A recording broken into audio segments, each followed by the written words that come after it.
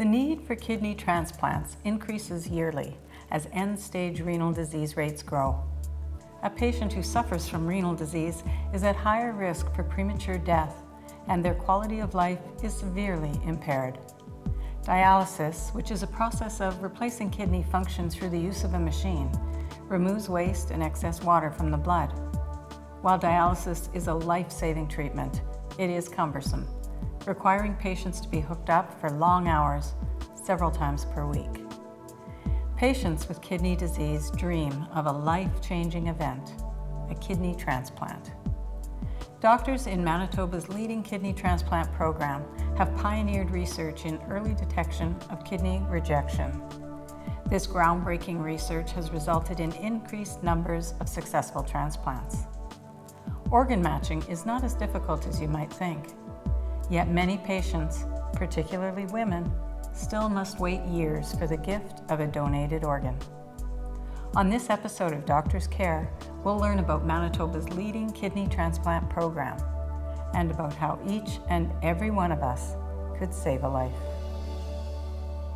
Originally from Argentina, Dr. David Rush arrived in Manitoba in 1981. He's now the professor of medicine at the University of Manitoba and the director of Transplant Manitoba Adult Kidney Program.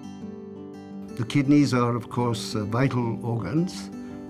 They help us stay healthy by performing a variety of functions, the most important of which are regulating the composition of the blood. And because the composition of the blood bathes all the tissues, every tissue in the body is improved upon in structure and function because of the actions of the kidney. The kidney filters blood and then reabsorbs exactly the amount of every chemical that we have in order that the various tissues are, let's say, nurtured appropriately.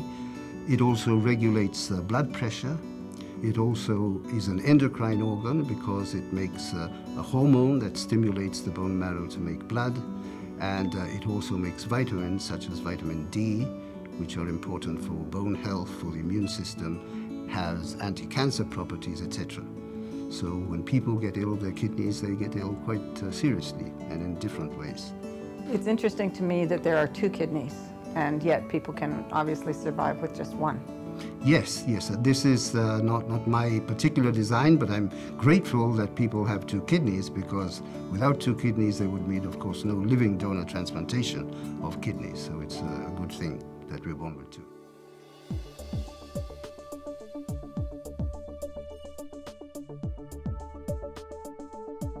Jennifer LaFerrier first began having problems with her kidneys when she was just 14 years old. With careful monitoring and regular potassium intake, Jennifer was able to delay dialysis until after her second daughter was born. For the past 3 years, Jennifer has received her dialysis at home. It pulls my blood out. It runs through the machine, through the filter that's the dialyzer. It's like a kidney. It takes all the toxins and stuff out, and then it returns my blood back to me. And it does this over and over for the 6.5 hours that I do it. And you were saying that it's 6.5 hours at the nighttime and 4.5 hours during the day? Well, yeah, because it's harder to do a long treatment during the day. So yeah, I try to do 6.5 every second night. Every second night? Yeah, I need the night off in between to just kind of recover from it. Now you have a connector here in your shoulder that just stays there all the time? All the time. Right here, these disconnect here. This is always with me. Jennifer has been on a waiting list for a kidney for 4 years. Yeah, I'm just waiting. I haven't had a call yet. Dramatic improvements in post-operative drug treatment programs mean that finding a compatible donor can be easier than it was in the past. The donor can be a friend or a distant relative, and the organs can be genetically dissimilar and still be successfully transplanted. The greater the incompatibility, the more medications we will have to use, with the attendant risk that goes along with that. But the transplants can be done. Even if you have a zero match between donor and recipient, the transplant can be done, and the benefits that we talk about, transplant over dialysis, still occur. But this is not to say that we shouldn't look for the most compatible kidney if we have that option. However, because Jennifer has had 2 pregnancies, it is more difficult to find her a match. When a woman is pregnant, she builds up antibodies to the foreign genes of the father. Dr. Rush refers to this as the gender inequality in kidney transplantation. You have a lot of antibodies then, you wait longer, which is why, again, for the same reason, women wait longer than men, because they have been exposed through pregnancies to other people's genes and have developed antibodies. So women, in a sense, are a minority that's disadvantaged. In the meantime, Jennifer waits. It's been 16 years since I've really lived a normal life. Jennifer's daughter Carly can hardly imagine what life would be like if her mother was to receive a kidney transplant.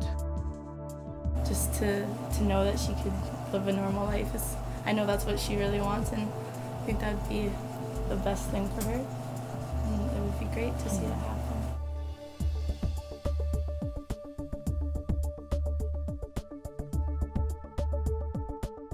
Manitoba's kidney transplant program is justifiably proud of a number of innovations designed to improve the odds of a successful kidney transplant. You've been a pioneer when it comes to early detection of kidney rejection. There are innovations that have occurred, and I don't think there's ever been a dull moment or a moment where there was something not terribly exciting and novel going on in the 30 years that I have practiced transplantation. Early in his career in the program, Dr. Rush encountered a patient whose transplanted kidney suddenly stopped working. We did a biopsy of that patient, and we found that the kidney was virtually completely destroyed. And if you looked at the patient's trajectory from the laboratory point of view, there was no clue as to what was happening in the kidney. From then on, protocol biopsies were taken at regular intervals for all transplant recipients. In those days, this was the 80s, so 90s actually, 10 years after I came, we found that up to 30% of patients were actually rejecting their kidney in a silent way. With newer medication, the need for these biopsies has decreased, but it has, having done those biopsies and found what we described as subclinical rejection or silent rejection, has led people to realize that the response against the kidney, the rejection of the kidney, occurs in very subtle ways, very early, and it's at that time that we have the greatest chance to improve on the survival of the kidney if we make that diagnosis at its very early stages. So you find that early on that the kidney is not doing well or is being rejected, and then you can jump on it right away and start treating it. Right, before there's structural damage, because first there's inflammation that doesn't cause any damage to the kidney, but if that inflammation persists in the kidney without treatment, it will eventually damage the structure of the kidney, and it's too late then to cause any change by treatment. While regular biopsies have dramatically improved transplant outcomes, it's a somewhat invasive procedure. Another innovation being pursued by the Manitoba Transplant Program is the development of a simple urine test. Dr. Julie Ho works on the transplant team on both the clinical side and in the lab. Many people are familiar with pregnancy dipsticks, where you can buy them over the counter, and you pee in the stick, and if it's positive, you go see your doctor. Okay, well, you think you're pregnant. Well, our goal would be to have a dipstick for rejection or for other types of kidney problems that transplant patients may experience, so that they could self-monitor at home. It's particularly relevant for Manitoba, where we have a very rural population, and it is very difficult for them to come in so far to see us in transplant clinic. So if there's ways that we can monitor non-invasively, or people can self-monitor at home, it may actually make a real difference to the life of transplant patients. Is that unique to Manitoba? The work that we're doing, it is unique to Manitoba, certainly. There's, it builds on a literature of work, so nobody ever does research in isolation. I think we really build on work that has gone before us. So. Another research focus is ischemic perfusion injury. All kidney transplant patients, when they get a new kidney, essentially the kidney comes out of the donor and it goes in a bucket of ice until it gets into the new one. And at that period where there's not blood flow going through the kidney, there can be damage to the kidney depending on how long it sits on ice, and that's what we can call ischemia or perfusion injury. And so I'm trying to look for markers that may identify people who may run into troubles because of that low blood flow.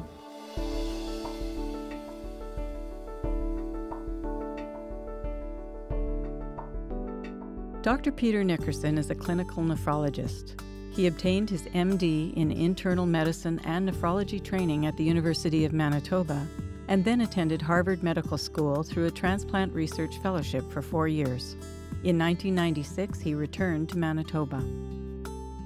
We knew going to the States that we had a position back here at the end of the training, which in some ways takes a lot of the stress away and it allows you to just take the job and do your work, and then coming back here, you know you have a good group to come back to, so that made it also very easy to come back to Manitoba. Not everyone who needs a transplant necessarily goes on to dialysis. So if you have kidney disease and you're approaching the point where you need to go on dialysis or have a transplant, if you have a living donor, it could be your child, it could be a friend, right? Any of those individuals can be a potential living donor for you. So, you know, we look broadly for a living donor, and the reason we do that is we know that if you have a living donor transplant, it's a lot easier. It's more because it's not in a crisis situation. We can time the transplant, we can optimize everything, and because the kidney is out and back in so quickly, the amount of injury that kidney sustains in coming out and going back in is minimal. Those transplants on average, everything else working out well, will last 20 years, 16, 20 years on average. In the case of the deceased donor, it may take longer to find a compatible recipient, and while the kidney is carefully preserved in ice, transplanted kidneys from deceased donors do not tend to last quite as long. Those kidneys on average used to last only 8 to 10 years. Now we're out to the 15 to 20 year range as well, but we always do better with a living donor, because dialysis, while it's life-saving, is still hard on your system. And we know that people, once they're on dialysis, their life expectancy is shorter than if they were to have a kidney transplant. So, for example, a young child on dialysis might expect on average to live another 20 years, but if they have a transplant, their life expectancy would be 30, 40 years. So we're starting to approach normal life expectancy at a young age if you can get a transplant early. So we want to have short wait times if you're eligible for a kidney transplant, which really means that we have to have a sufficient number of donors available to be able to do the transplants. And that's really our biggest problem.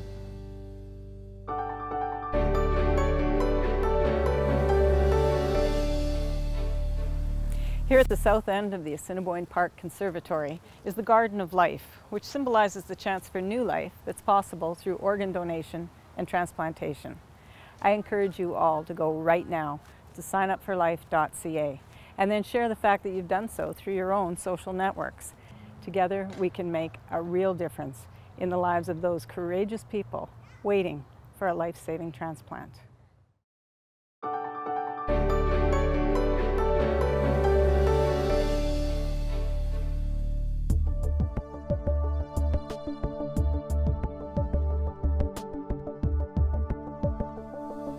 Julia Kurowitz and Helen Ferrens are sisters. Little did they know growing up that one day Helen would be called upon to give Julia an extra special gift, the gift of a new kidney. In the spring of '96, our father passed away, and I thought I was going through a depression. You know, we were all sad about the occasion, and then I thought, better see a doctor. I'm not feeling that great. And before I know it, I was in emergency and on dialysis. My immune system apparently attacked my healthy kidneys, and now they weren't working. Julia was on dialysis for 6 years. I had to go 3 times a week for 4 hours a day. I tried to do as much as I could in a normal sense, even though I had dialysis, and I had to do the other stuff because I had children. My husband and I had a business. We had to continue on with life. Over the course of several years, Helen faced the decision of whether or not she could be a kidney donor for her sister. First attempt, I had 3 kids under the age of 2. My sister had young kids as well, so we kind of elected to hold off on a little bit. Then my sister got very ill, as she mentioned, and started hemodialysis, and that was a different kind of creature for her. It was much harder on her, so she elected to follow up on a transplant then. Unfortunately, that attempt was halted because of me. My husband had gotten very ill. My mother also had gotten very ill. I had to go back to work full-time. I was the sole breadwinner for the family. So the psychiatrist thought it would be best to delay it. So then we went to attempt number 3, at which point my mother became ill and was made palliative shortly thereafter, so we had to nurse her until she passed away. By the 4th attempt, both Julia and Helen were emotionally ready for the transplant, but life threw them another curve. Julia had a cancer scare. And on Mother's Day, I got the great news that it was not cancer, and we were back on track for another transplant attempt. And finally, in August of 2012, I got a kidney from my wonderful sister. It took 15 years, but we finally did it. You were a bit concerned about having it done? I was very concerned because I'm somewhat of a hypochondriac. I hate going to see the doctor. So I was pretty scared. And it actually was a lot easier than I expected. I thought it would be much more painful, and it wasn't. In fact, I had almost virtually no pain medication other than a little bit of Tylenol after the surgery. And aside from some fatigue for maybe the first couple of weeks while that lone kidney adjusted to doing the work for the 2 kidneys, I was perfectly fine. I think that's an important part of the process, that the transplant team ensures that you're ready for the transplant, both physically and mentally. You do have to be not just physically fit, but mentally fit, because, you know, it's all fine if everything goes well. But I think it could be very devastating if something were to go wrong, if somebody were to die, or if the transplant didn't take. So I think you have to be in a good place to be able to handle any of that. So I know back on the second attempt, if something had gone wrong, I wouldn't have been able to deal with that very well. So I was lucky that they did hold off on it. And I too did not want to pressure her. It was all in her hands, sort of thing. Because what if something did happen? I would just be devastated too. I still have that in the back of my mind. So tell us a little bit about what the kidney transplant has, how it's changed your life. Gosh, it's like getting out of jail free from the Monopoly game, you know? I can do absolutely, within reason, absolutely everything. And I understand you've just come back from a wonderful trip. This was the first time I went with my husband to New York that I did not have to make arrangements for any kind of medications to be delivered, any kind of appointments that I had to schedule for dialysis. Just get up, pack, and go and enjoy it. I didn't do that for the last 16 years because I couldn't. I had to be somewhere every second day or else it would shorten my life. Problem now is we can never find her because she's always gallivanting around the city. So. That's right. My kids phone, Mom, you're never home. You're right. I have 16 years to catch up on, and I'm going to try and do it. What she's given me is priceless, and I can never repay her.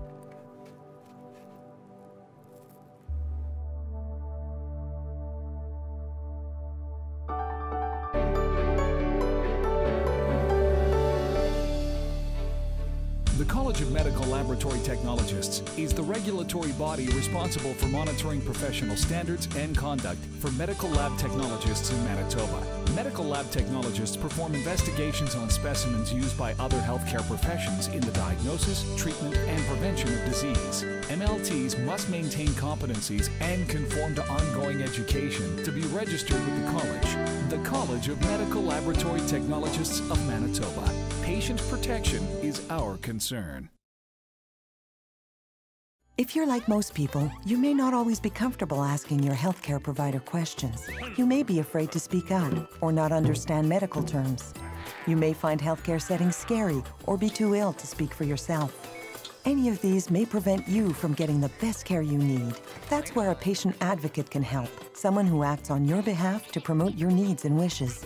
Advocate for someone you know or love, and ask someone you trust to be your advocate before the need arises.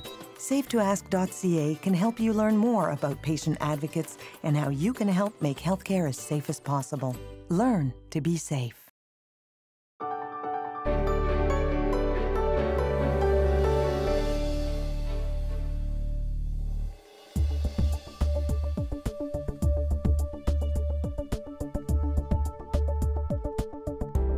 An exciting innovation is the Living Donor Paired Exchange Program.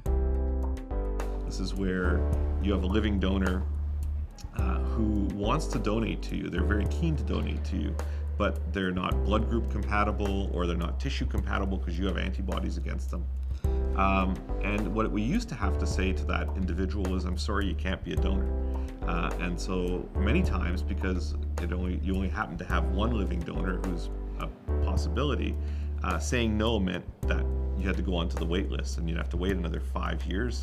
And in some provinces, the wait time is up as far as 8 or 10 years, right? So having a living donor that's not compatible actually means a very prolonged time on dialysis in some situations.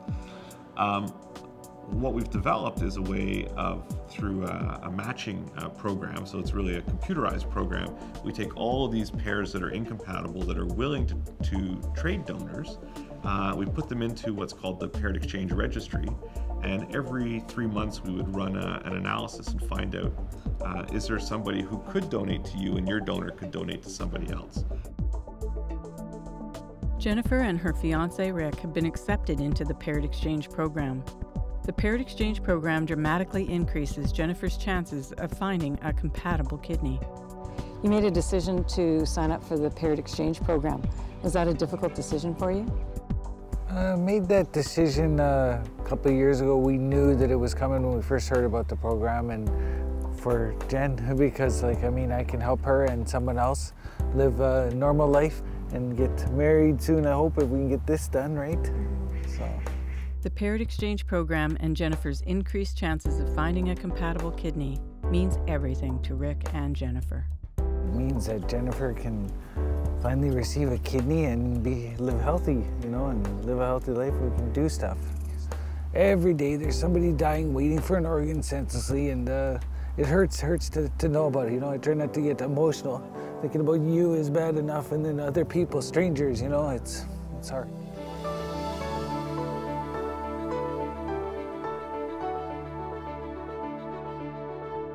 Dr. Kent Hayglass is a professor at the U of M.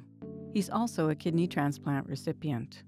He was first diagnosed in 2000, and after 7 years, he was in end-stage renal disease.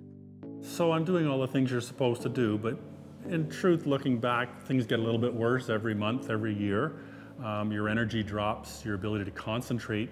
One of the first organs to function poorly when you have kidney disease, I discovered, is your brain, which surprised me. But I guess because it's your most sophisticated organ, it makes sense to be the fussiest about it being in a healthy body.